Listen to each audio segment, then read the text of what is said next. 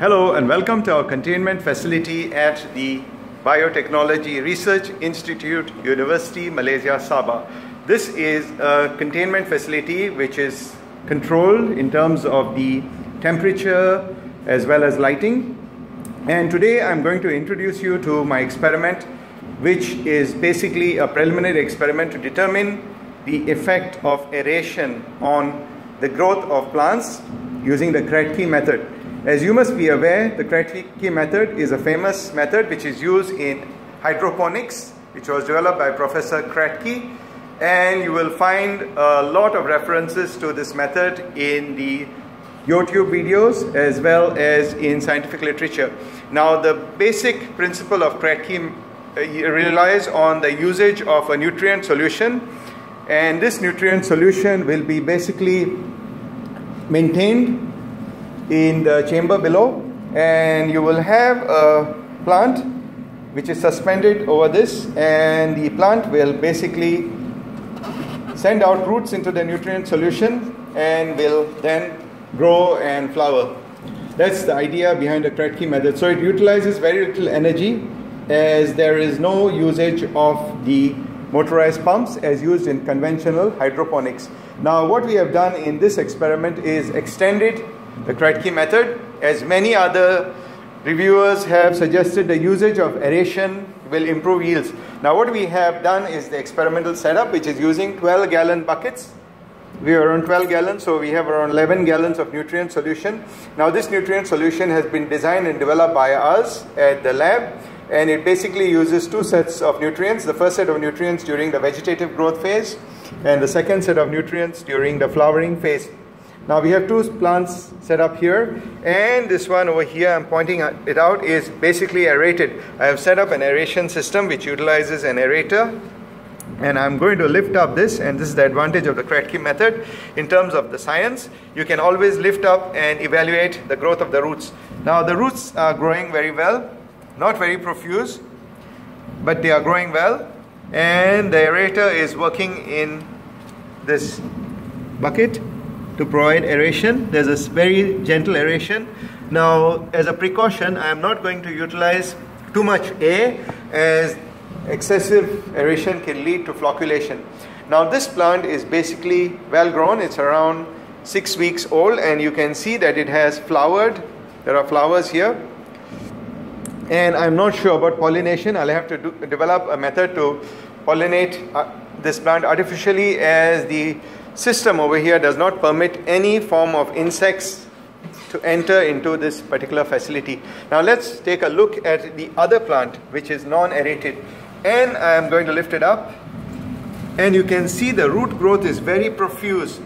As in most Kratky systems, there will be two sets of roots. The upper set of roots basically are air roots, and then the lower set of roots are basically roots which absorb nutrients. I'm going to lift this up so you get a better view.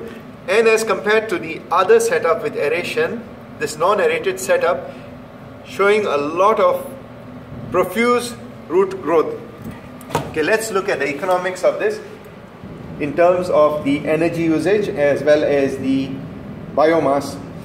Now, this plant has basically no flowers, it's non-aerated, and the leaves have a shape which is curled. There's more curling in this leaf as compared to the other roots. I have basically set this up. And whereas with most chilies, you have to trim the nodes so that you get only a single plant growing from a single tree. So you have a single node, and you trim it, and you only allow a single stem to proliferate. Let's look at the economics of this.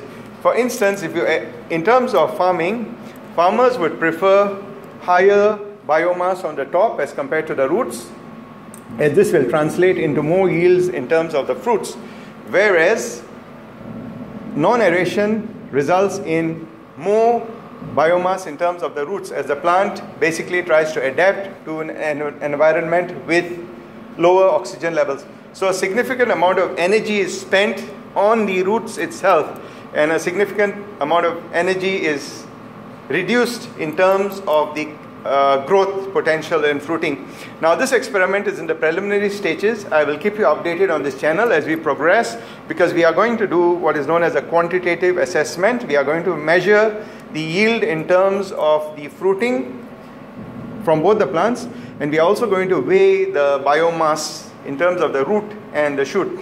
And as in most methods, the ideal mix would be a balance between aeration as well as the nutrient usage, because too much aeration will result in the increase in the amount of energy put into the system, and that's not what a farmer would like, as it's not economical. And this basically is an overview of an experiment. We are going to set up replicates and publish these results in a scientific paper. And what's interesting to note is that this is the same plant, the same cultivar, the same seeds from the same packet, the same batch, and you can see variations in the growth. And this is supposed to be a determinate hybrid from a reputed supplier. However, there's a difference or variation in the growth of the plants. Now what's very interesting is this anomaly.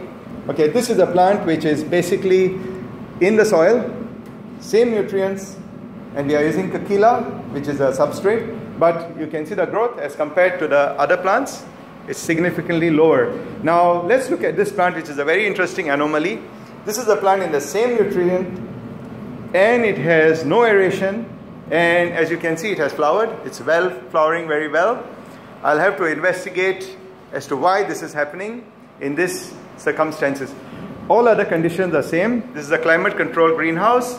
We have halogen lighting. We have lighting at the top, which will provide lighting in event that the external environment has a reduction in the total ambient sunlight. Today is a cloudy day, so the lights have come on to compensate for the lighting, and the temperature here is stable at around 24 degrees centigrade, relative humidity around 60 to 70%, and that results in drying out, but it's good for us as it reduces the amount of pathogens. So high humidity in greenhouses will also lead to higher pathogen in the system as fungus proliferates when there's humidity. These are some of our other experiments which involve lemon balm. So we have lemon basil here, and we have other experiments. So we will keep you updated, as this is part of our course in plant molecular biology.